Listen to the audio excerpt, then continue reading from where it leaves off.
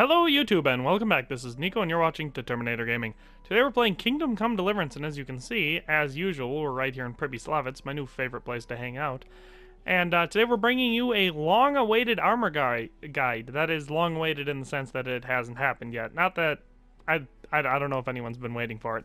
But after today, you'll have it. So this guide, as you may be able to surmise from the thumbnail and the title, is an armor guide for Captain Bernard, the captain of the guard in Rattay. So this is pretty standard. If you've seen these guides before, you know how it's going to go. I'm going to show you piece by piece what weapon he uses, what clothing he wears, and what armor he wears. I'll give you the armor value, what it costs, everything. You're going to love it.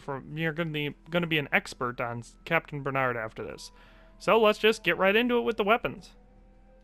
Well, not much to say here about Captain Bernard's weapons other than the fact that he wields the Duelist. Now, when you're training with him, he might pop out a bow or even a shield, but his standard armament does not include any of those. So, if you want to arm yourself like Captain Bernard, go and grab the Duelist. So, here we have the bottom layer of Captain Bernard's clothing, and I know what you may be thinking. That doesn't look like Captain Bernard, but don't worry, we'll get there.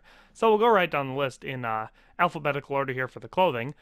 We have the black and yellow hood, the burger slippers, the decorated arming doublet, fashionable green hose, leather gloves, padded chausses, a padded coif, that kind, a silver ring, and some silver spurs. That is all the clothing that Captain Bernard wears.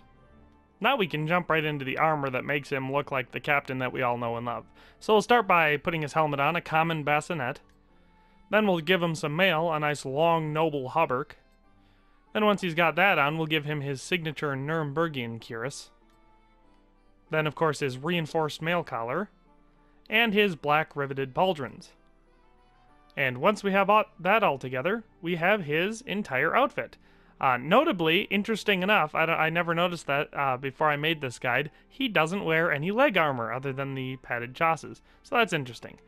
This suit of armor is valued at 8,062.1 groschen.